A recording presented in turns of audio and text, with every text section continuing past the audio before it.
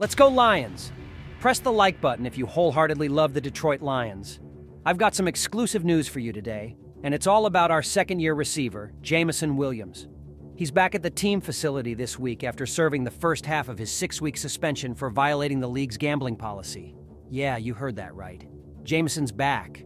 Now, before you get too excited, there are some restrictions in place. According to Lions coach Dan Campbell, Jameson can attend team meetings, which is a good start, right? But that's about it for now. He can't hit the practice field just yet. We're all eager to see him back in action, but we'll have to wait a bit longer for that. Here's the scoop on what Jameson is allowed to do during the first 3 weeks of his suspension. He can't join group workouts, practices, or even attend home or away games.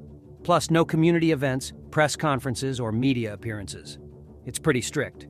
But here's the exciting part, folks. The Lions, led by team president Rod Wood, are working hard to try and get Jameson some more freedom before his suspension ends after Week 6. Could he join in on those non-practice workouts that Teddy Bridgewater holds with teammates? Well, it's on the table, and they're pushing for it. The good news is that Jameson's hamstring injury, which kept him out of the final preseason games, seems to be in the rearview mirror. Coach Campbell confirmed he's good to go. Now mark your calendars because Jameson Williams will be eligible to return to action for our Week 7 matchup against the Baltimore Ravens. We're counting down the days. But hey, before I wrap this up, don't forget to hit that like button if you're excited to see Jameson back on the field, and if you appreciate this exclusive update. And if you haven't already, make sure to subscribe for more Detroit Lions news and updates. Now, I want to hear from you Lions fans. What do you think about Jameson's return and the team's efforts to get him back in action sooner?